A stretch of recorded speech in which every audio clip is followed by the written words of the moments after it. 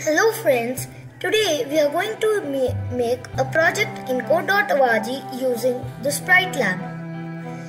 We will make a game called Age Criteria where we will see that if the boy can vote for the elections or not. So let's get started. Click on the create button you can see on your screen.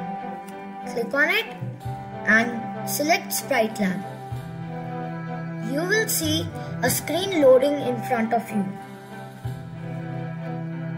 Okay, so here's the screen. As a recap, this is the play area where your game will work, where you can see your game.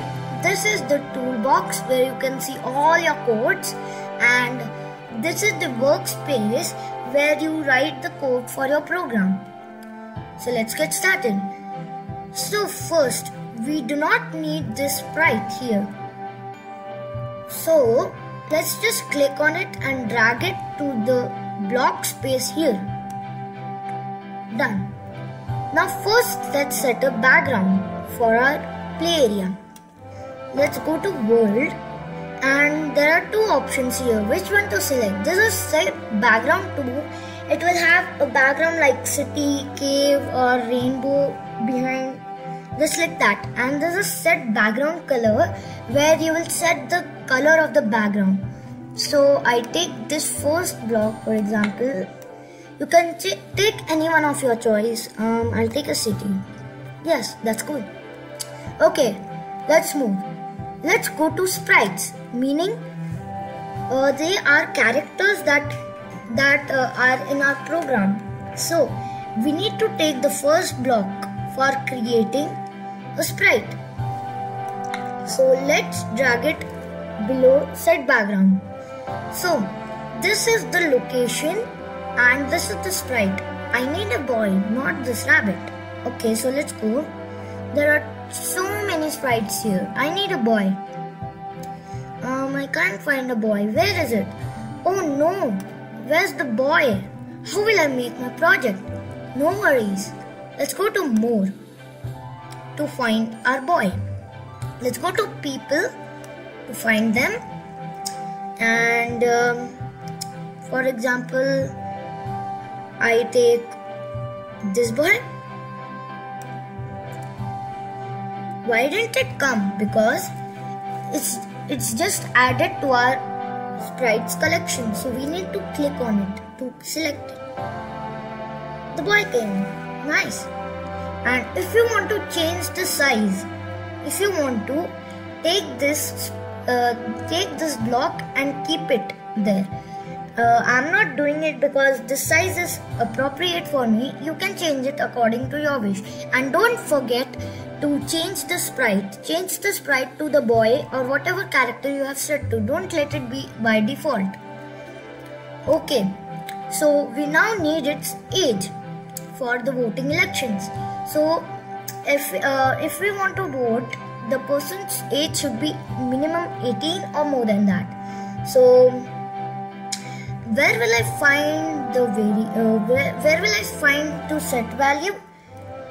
So let's go to variables. Variables are used to set a value to something. So we need to set the value of the boy's age to a number. So let's go to variable. We need to create. Where's age? There's no age. You need to create it. Take the second block over there and rename this. Click on the arrow here and click on the second option you can see, rename all I. So write it as age. Done. And click on rename.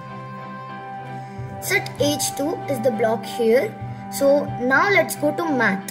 We need the block which can insert its age or the number. So let's take this block. It is found in math, the third block. So let's click on it and put the age. For example, I put 19. Yes. Now we need to say if he can vote for it or no. Your age needs to be 18 or more than that, and his age is more than that. So Where will I find that? I will find that in logic. Let's go there and pick the first block there, that if block in the logic. Click on the star. We need to change the block, so click on the star, and this is the if box, this one, and this is the if else. The if else will be added here, and if we do this, it will change to else. Let's change the block to else. Here's the L. Now how to get rid of this box? Just click on the star once again. Good. So let's keep going. Now again go to variables. We need to put the age here. So let's go to variables, and we can see the age block at the last which we created. Pick this, drag it to the first blank you can see. Done. And here we need the age. So what's the maximum age, minimum age to vote? That is 18. So again let's go to the math which I taught you to take the third block for inserting any number in anything. So let's keep it as, so this is the age 18, and we need to change the symbol. It should not be equal to 18. It can be more than that or equal to it. So we'll put the sign at the last. Good going, guys. So now here we need to print a text saying that you can't vote. So go to text, which you can see above comments. The last one is comments. Above that you can see text. So the first block there, let's drag it to this one, to if block. Now let's write you can vote. Okay, so this is our message, and you can press enter for that. Next, what should we put in the else block? Go to text again, take the same block as we should put the next one. So let's put it as you cannot vote as you are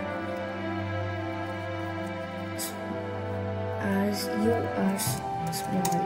For that, let's change it to you are not eligible to vote as you are. Let's put it as too small for that. Okay, so the double O2. Yes, that's good. So let's see if it works. Click on the run button. It shows that you can vote. Now let's try it with another age. Let's keep this age as 15. Okay, so press enter. Now let's see. You are not eligible to vote as you are too small for that. See? Done. And then if you have login, so you will have your name here, and for the benefit of logging in is that all the projects would be saved there. But if you don't log in, it would just be a project there, and then when you again come to code.It, you can't see that project as you have not logged in. It all goes. It's just free. And then to save it with a name, go to rename and name it. I put it as age criteria. Done. And click on save. It's saved. So how to see your own projects? So let's go to coder Click on My Projects. You can see all your projects there. See, these are my projects. So thank you guys. This is all enough for today. Thank you for seeing my videos.